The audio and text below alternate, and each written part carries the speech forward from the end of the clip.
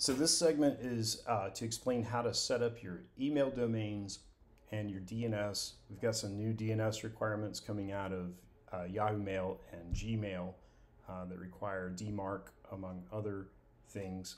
Hopefully you already had those things set, but I know a lot of people don't, and they're having some confusion. Emails are getting bounced back as of yesterday. So here's what we're gonna do. We're in our dashboard for our sub account that we want to connect an email address to, or an email domain. We're gonna go to settings. We're gonna go to email services. And then we're gonna add a service. I'm sorry, that's incorrect. I'm gonna add a dedicated domain. And we're gonna call this one reply.proformguard.com. Or you could call it anything. Well, you know what, we'll call it mail1, whatever. And we're gonna add it. Now, this is a little bit specific to doing things for NameCheap, and it may vary based on who you've got your domain with. But there's a couple of little things that happen here. So when we update our DNS record, there's two ways we can do this. We can do this if we have shared hosting on NameCheap. We can do it through the cPanel using Zone Editor. You can just go up to the search box, type in Zone, it'll pop up Zone Editor, click on it. And you can start, and then you select your domain, hit Manage. I'll show you this in a minute. The other way that I actually prefer is to use the advanced DNS within the NameCheap login. And that looks like this as opposed to this.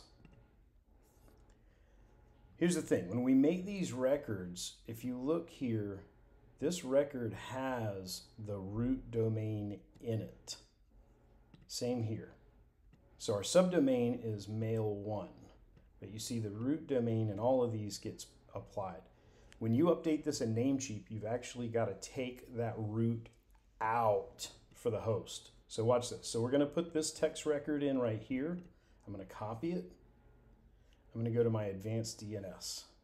Right here under this section, this is where everything except the MX records goes. I'll show you the MX records down here in a second. But we add the record. It's a text record. And when we paste it, you notice this whole root ends up in here. We're going to just take that out. Because they kind of basically NameCheap automatically puts it in there for you. This part we're going to copy as is, and we'll paste it in there and hit save. Then we got another text record to add, I believe. Yeah. And again, it's just going to need the root domain, so I'll type that in manually to speed things up. Oops. Mail1. And then we save it. And then we're going to add our C name.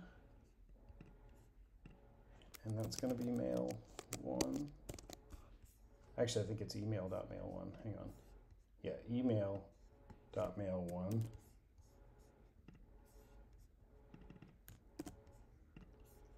And then we'll pull our target, which is the mailgun.org. Put that in.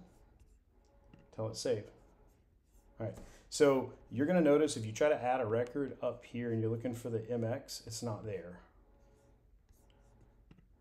Your MX record is actually going to be down here in mail settings.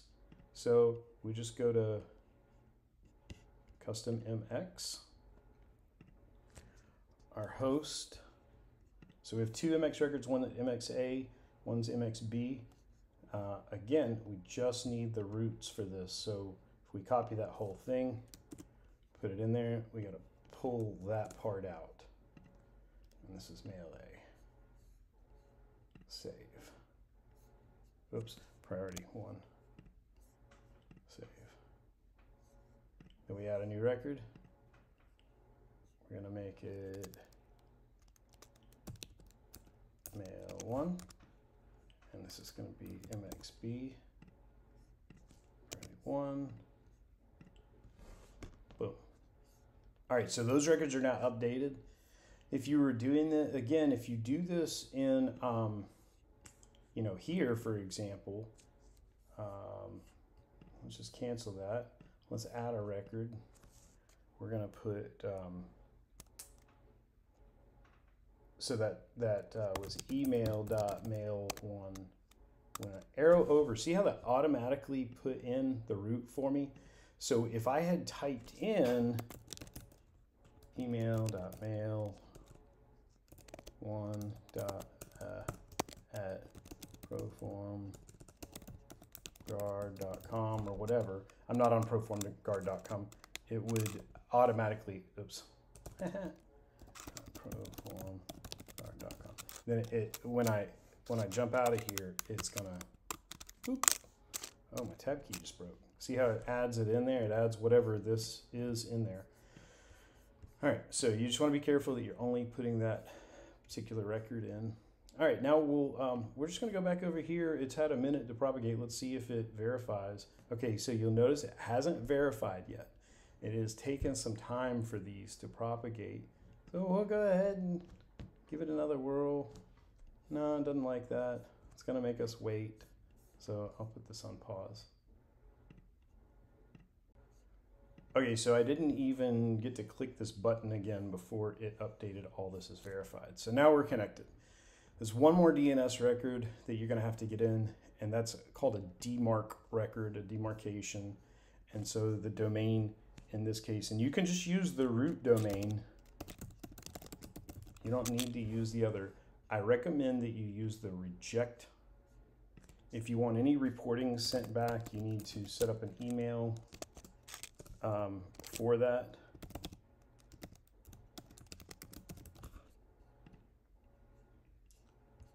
And set your subdomain policy. I like that for reject.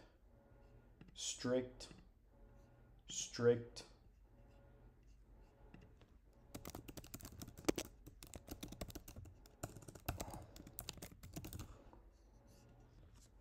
And generate. Uh-oh, something was missing here. Yeah, a Rua tag.